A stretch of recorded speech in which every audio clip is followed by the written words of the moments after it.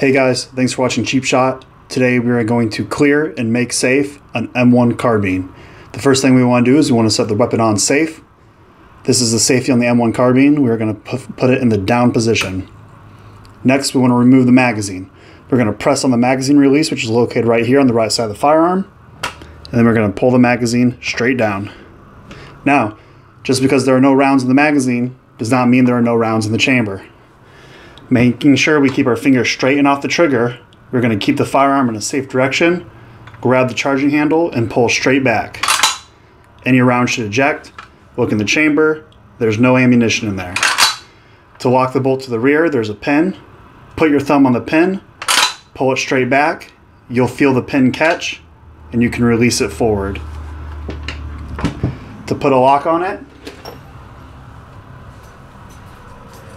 we have two options for this firearm. You can utilize the cable lock,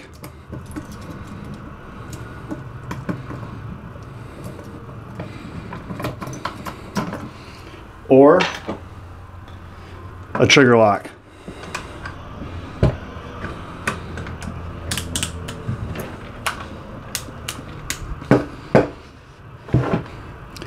And that is how you safe and clear an M1 Carbine.